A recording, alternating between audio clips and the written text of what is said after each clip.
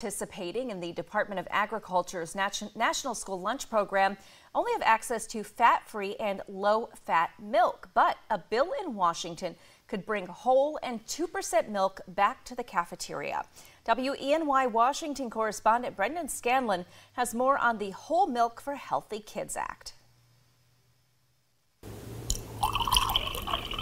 In 2010, Congress passed the Healthy Hunger-Free Kids Act, which eliminated whole and 2% milk from many schools. The bill did not adhere to science-based nutritional facts regarding milk. Bailey Fisher with the Pennsylvania Farm Bureau says the legislation not only hurt dairy farmers, but also students. She says for more than a decade, students have been missing out on the nutritional benefits from the milk. Strong bone density, a healthier immune system, reducing cardiovascular risk, lowering blood pressure, reducing type 2 diabetes. Whole milk, which has a fat content of just over 3%, was eliminated as a tool to fight childhood obesity. But as obesity rates rise, Fisher says the milk was never the problem. It reduces hunger cravings. So if a child or a student were to drink whole milk and get filled up on that, rather than going and grabbing the cookie or the bag of chips, obviously that is the better and more nutritious option. The rate of obesity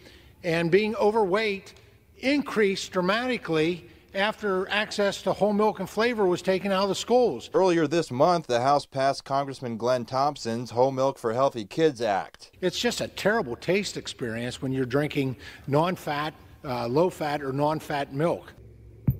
The bill permits schools to offer students whole and reduced fat, flavored and unflavored milk, in addition to low-fat and fat-free. Our members were saying, we've waited a decade for this vote. We want to get this across the finish line because they've seen the impact. The bill now heads to the Senate for consideration. Reporting in Washington, Brendan Scanlon, WENY News.